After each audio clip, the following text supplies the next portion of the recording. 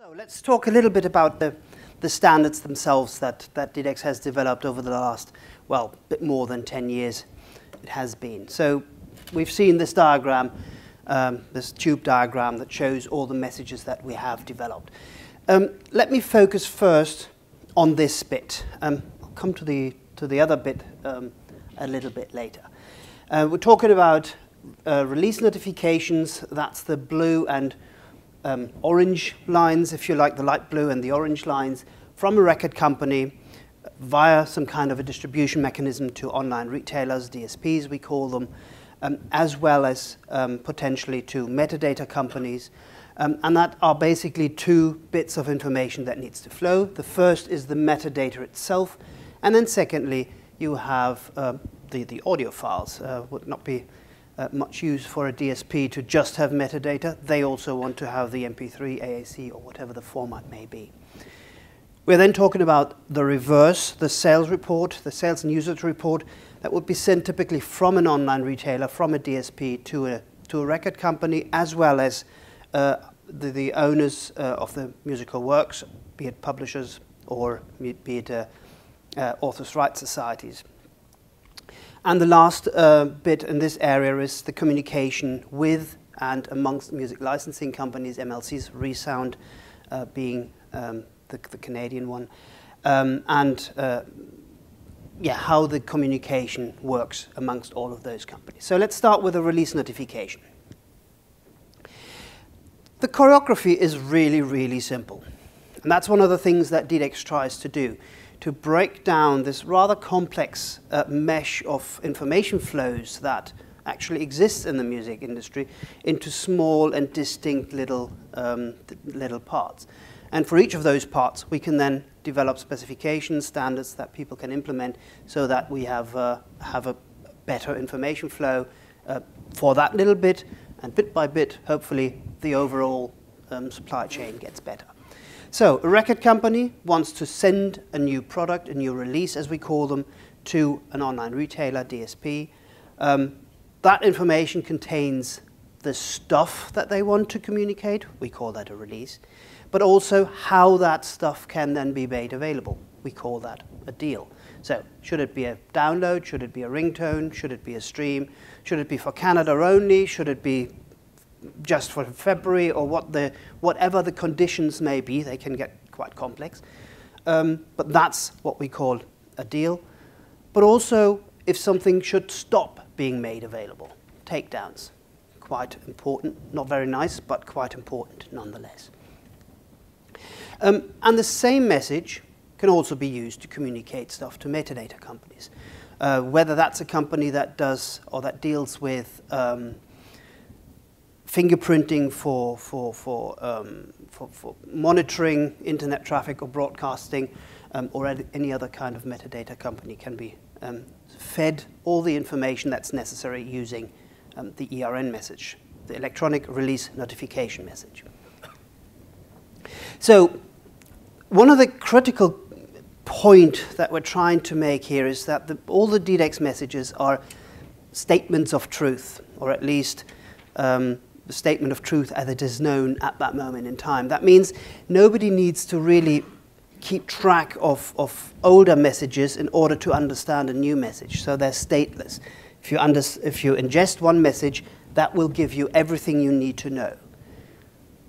That means that when you want to send a message, you need to send everything again.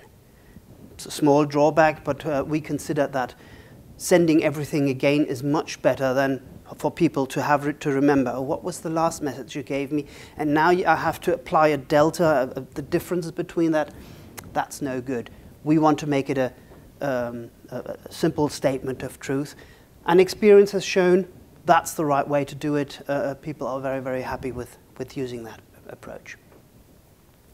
And the similar approach applies to communicating binaries. If a record company needs to update a binary, either because it has been corrupted or because they've changed audio codec or whatever it may be, you have to send the entire set of binaries again so that there is no do I need to use this binary or that binary?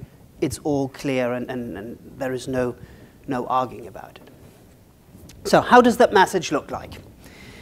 It all starts with what we call a release. Let's call it an album release. Let's just use as an example a simple 10-track album, or because the screen is limited in size, a 2-track album that a label wants to send out. You would then describe and provide all the metadata for that album. A title, identifier, who is the artist, the big name on the front, all those kind of information. Identifiers, as many identifiers, but typically it would be a barcode, a UPC that is being communicated. And then you have additional marketing information, including parental warning and all of those kind of information that a DSP needs to market this release. This release then contains a number of sound recordings.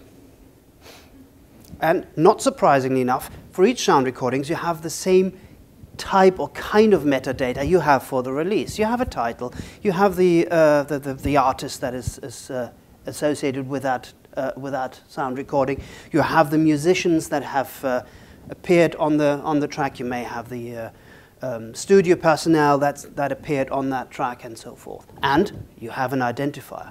Ideally, and in most cases, that will be an ISRC, but it could be other identifiers as well. And Richard will later on talk a little bit more about ISRC. But then you also have what we call track releases. Tracks are, or sound recordings are just the sound recordings. They are not by themselves marketable. But if you want to have a streaming service where a user streams tracks, you need to provide you need to make that individual sound recording marketable, and this, to make it marketable, is what we call a track release. So the metadata for the track release is kind of equivalent of the metadata that you would get for an album release. You have an identifier, UPC, you have title, and so forth. And then you have the deals under which something is made available. So if you have a 10-track album, you would have 11 releases, the album release and the 10-track releases. And then you would have deals for, well, whatever the label wants the DSP to make available. In most cases, if we're talking about the download, there will certainly be a deal for the album, and there may be deals for individual tracks. Not all, maybe all, maybe. That is up to the label to decide what they want to make available. And, well, not to forget, there are musical works that can be communicated, so you can communicate ISWC, identifier for a work, or other identifiers. Jose will talk about ISWC a bit later, and titles, and composers, and writers, and all that kind of information. But you can see that basically all those blobs, apart from the deal blobs at the very top, all contain the same type of information. Identifier, give it a title, who are the people that are involved. And you will see that not only in the ERN, all the messages are basically making use of these fundamental blocks. If you're asking why the works are being inverted, so colorful font on white background, it's not very often used in the ERN. There are fields in the sound recording composites that actually can provide the information that's necessary, but that's how the message was envisaged more than 10 years ago now.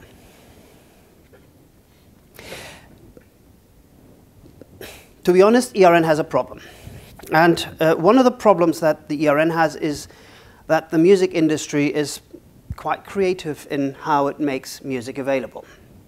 There are so many different ways in which record companies package music, and there are so many ways in which they want to make music available, the deals that are available. Luckily, each individual way to package a release is comparatively simple. And we as DDEX have the challenge to try to meet those two worlds. And the way we try to do that, and the way we do that, is by using profiles. So what is that? If you imagine all the ways you can make music, market music, as a kind of a jigsaw puzzle. What we want to describe is the individual jigsaw pieces. And if I only want to do a specific thing, I only need to read those 10 pages rather than the hundreds of pages that describe all of the standard. And at one stage we had a standard that had more than 1,000 pages. Nobody in their right mind reads all of that. But if you're having tens of pages to read and to implement, your engineers will be much, much happier than if they have to deal with hundreds. And for the ERN, what do we have? Well, we have basically what we call release profiles. How does a ringtone differ from an album? Or how does a single differ from a pop single differ from a classical album with all the hierarchical works and those kind of things?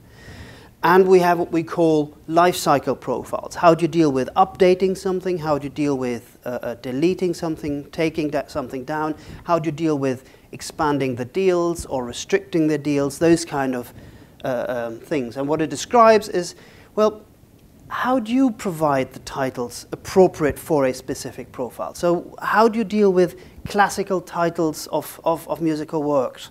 How do you deal with the names of two artists who get together, A featuring B, and those kind of things? How do you communicate that so that when you communicate that from a label to a DSP, the DSP gets the stuff consistently from one label, from the second label, from the third label, so that they don't have to have code that says, well, if it comes from them, do this. If it comes from them, do this. That is simply not scalable. That's what we're trying to avoid with those profiles. As I said, the ERN is, well, has come of age. It's been used quite widely, but we have found over the years some problems with it. People have complained about some complexity issues. It is to some extent bloated, and this bloating caused some confusions because there was data duplicated in places. So between the releases and especially the track releases and the sound recordings, well, the titles always appeared twice, and people didn't know, where do I put the title? Now, there were good reasons why it was there, but maybe that's not the best way of doing things. So we basically, well, not surprisingly, developed what we call ERN4, if the other one was ERN3. And the quick comparison, that's the diagram I've already given you about ERN3. Well, ERN4 looks like this. First of all, there are no musical work composites anymore. All the information about musical works that need to be communicated is part of the sound recording or video composites or whatever you may have. And the track releases have been simplified. So you don't repeat the titles anymore. Track release has the same title as the sound recording that it just productizes and things like that. Yes, you still have a different identifier, a UPC, so that you have then for that track release the UPC for the track release and the ISRC for the sound recording that's in there, but much, much simpler. And there are a couple of other things that we have done. Most importantly, I would think, and that's one of the main criticisms that online retailers said about ERN, we have created what we call a party list. That helps to disambiguate at the DSP side who are the musicians and who are the composers, studio personnel, and so forth.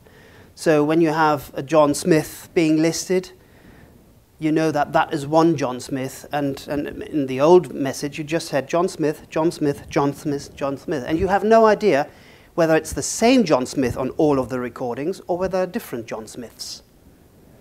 With this, the DSP knows when they're different, they have two different party composites. If it's the same, it's one party composite and the others just point always to the same composite.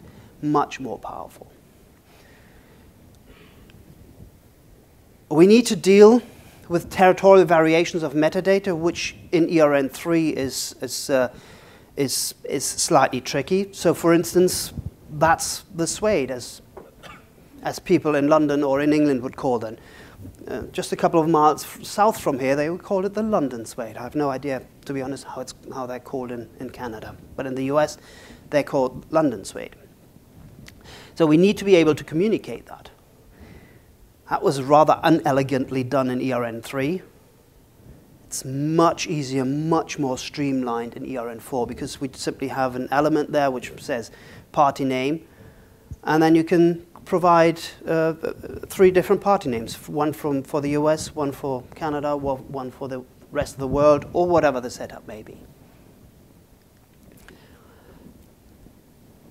And the other thing that ERN4 does quite nicely, I think, is to deal with different types of takedown. Normally you have a takedown after you provided a release. The label sends a release to an online retailer and says, hey, this is the product, this is the release, please make that available. And then maybe later on they need to take it down. The takedown is handled exactly the same as if there is additional deals or fewer deals available. Simply by saying you don't have a deal available anymore means that the release gets taken down. But there are cases, for instance, when the DSP has received the product prior to an ERN feed being established, or cases where one record company takes over a catalog from a different record company, where that record company basically cannot take that product down in an orderly fashion. Maybe the metadata has been changed and corrupted on the DSP side for whatever reason. And in that case, we have what we call this purge message, which simply says that release there on your site provides a little bit of metadata about it. Take that down, please. Remove it. And then you can provide an update or a new ERN that then updates the site with the correct metadata, with the correct information. The way in which ERNs are typically communicated these days is using FTP, or secure FTP. It's quite a simple process, works. And we have different profiles by which you can do that, depending on how much interactivity you want to have. But record companies and DSPs start to actually say that does not provide enough visibility into each other's supply chain systems. So we have now developed a web service, an asymmetric web service protocol, where record companies would provide a web server, and DSPs can simply say, hey, can you please give me that product? Can you please give me that release? Can you please give me that release? And the answer to that, please give me, would then be an ERN message. It can be ERN3 or ERN4, doesn't matter. That means that the DSP controls the engagement, but using a service level agreement, one can simply say, well, you have to at least ping us once a day or something of that kind to make sure that actually if a takedown, especially when a takedown notice needs to be served, that actually can get through the system. So that's quite a neat little process. That's ERN in a nutshell. Just really quickly, what happened with the musical work information that was being conveyed in ERN3? Like how is it conveyed now in ERN4? The musical work information, in reality, in ERN3 is already conveyed in exactly the same way as it will be in ERN4. It's part of the sound recording composite. So the sound recording contains the title of the sound recording and so forth. It contains information about the contributors, which are then the people who were in the studio. It also contains a field for an ISWC, and it contains fields for writers and those folks. So that information can still be communicated through that message. So you've talked about the changes between ERN3 and ERN4. What's the timeline for those changes? Like, is that already available? Is that going to be newly available? At the moment, ERN4 is what we call a candidate standard. So the membership has said, well, that's a good specification, but we want to test it first before we release it on the unsuspecting public. So we are at the moment going through internal testing. Indications are, and I cannot promise anything because individual companies are at liberty to implement the standards at their own pace, but indications are that ERN4 will become online in the course of next year. I would expect, again, I'm not promising, but I would expect that at the same time we should have the specification available to the general public, not just for the members. That's the rough timetable. Hi, can you speak a little bit about the database side of this? I'm not clear on how it's hosted. Is there some sort of central database or distributed database? That's actually a very good question, and maybe we should have been much clearer on that from the outset. DDEX does not get involved in how the data is being communicated. DDEX simply creates a specification that then companies can use. So if a record company wants to send ERNs, let's just talk about ERN, the same applies to all the other messages, to another company, they need to agree the mechanism by which they want to do that. So whether the record company then hosts the files or whether the DSP hosts the files, that is between them. And it's the two companies that internally each would have the databases that feed and take the information out of that communication. So DDEX does not get involved in that. We do not have any database. DDEX itself does not have any data whatsoever. All we're providing is the blueprint for you and him to develop the code to run your own services. There are, of course, a couple of companies that also provide, I wouldn't call it off the shelf, but they're providing help if that is something that some companies cannot do. One of the things that the specification, the ERN and all the other specifications are very, very specifically able to do is to deal with intermediaries. So that, for instance, small independent record company that cannot or does not want to create those XML files. They can be quite rich, those XML files. If they cannot and don't want to have their own implementation of that, often they go through aggregators who do that on their behalf and then send it on to all the different retailers.